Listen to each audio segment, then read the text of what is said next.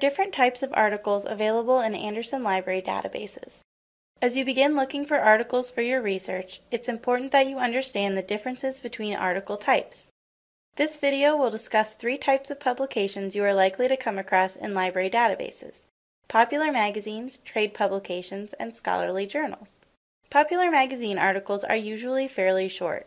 You won't always find the name of the author listed, and the author of the article is not necessarily an expert on the topic being discussed.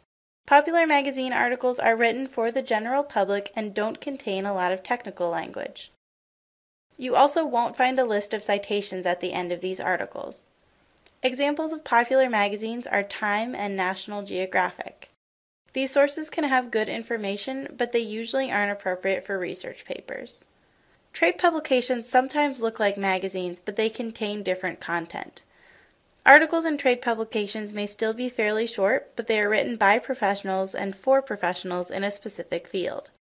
There will be some industry-specific jargon in the articles. You may see informal citations throughout the text, but there won't be any formal list of citations at the end of the article. Examples of trade publications are Harvard Business Review and Advertising Age. These sources are not scholarly, but they may be appropriate for your research depending on the requirements your professor has outlined. Trade publications are great sources to use for something like a marketing or business plan. Scholarly journals, sometimes called academic journals, don't look like magazines at all.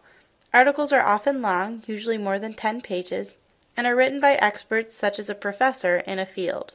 The language of the article is usually highly academic and contains technical jargon related to the subject matter. Scholarly articles will generally follow a similar structure and will include an abstract, introduction, literature review, method of the research, results of the research, discussion, and reference list for the sources used. Most of these articles also go through a process called peer review to ensure the research is of a high quality. This is why your professors often ask you to find scholarly articles for research assignments. For more information on peer review, watch North Carolina State's Peer Review in 3 Minutes video.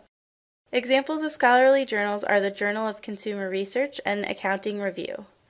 Scholarly articles are great sources to use when writing research papers.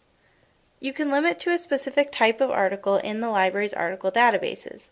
Watch the Using ABI Inform Complete and Business Source Complete video to learn more. The type of source you need will depend on the requirements of your assignment. Check with your professor if you're not sure which source types you should be using.